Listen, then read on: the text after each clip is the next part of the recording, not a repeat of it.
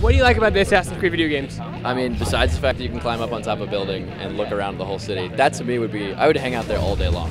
You know, like if I could actually go do that, I would do that pretty much all day long. But this game's awesome, man. Like there's so many great combos in it. There's so many great storylines to it. The concept, the world that's created around it, I think is phenomenal. It brings so much cool history into it, from the Italians to like the Civil War stuff to now doing pirate stuff. It's an incredible franchise, I think. What do you think having pirates adds to the Assassin's Creed franchise?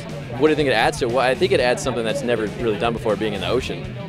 It's never really gone out and had that kind of experience. So to be able to have battles swinging back and forth between ships and that sort of thing, it's a whole new dynamic that they're bringing to the game.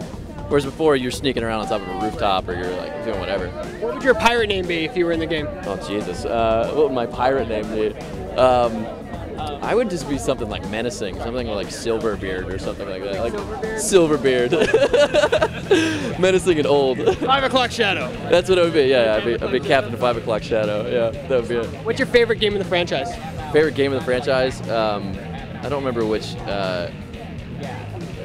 It's the second one. It's the second one. Brotherhood Revelations. Run around in the Italians. That's the one. I love playing that one. Yeah. was first introduced. That one was great. Yeah, I enjoyed that quite a bit. And what are you playing right now?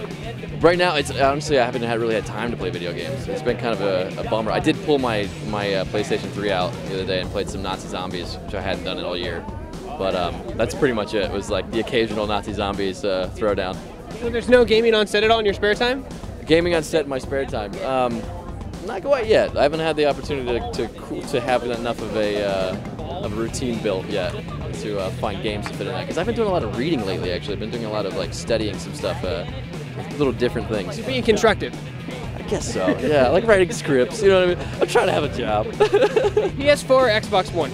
Oh, PS4. Why? I'm so stoked about it. I don't even know. I just want to know. I told you I'm a little behind the loops on that one. So yeah, a little out of the loop.